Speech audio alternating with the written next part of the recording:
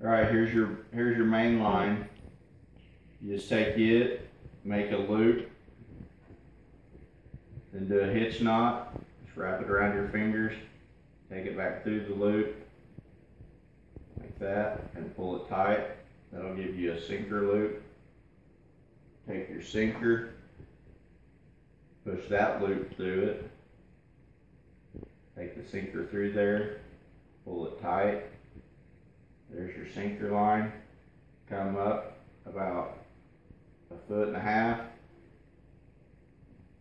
make another loop, then bring your hook, push that loop through your hook, wrap it around the shank 3 or 4 times,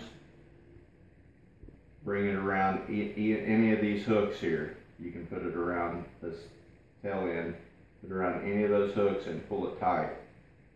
Then you take your weighted line, you've got your main line running to from your rod, which is loose, and you've got your sinker line right here running down to your sinker. Take your fingers, wrap it, make a loop, put it around any of those hooks, and then pull it tight. Just like that. So just take your fingers, make you a loop, and put it around any of those hooks, and pull it tight. And that's it. Should run straight on your line, just like that. So, hope this helps you out. Alright, you stop it.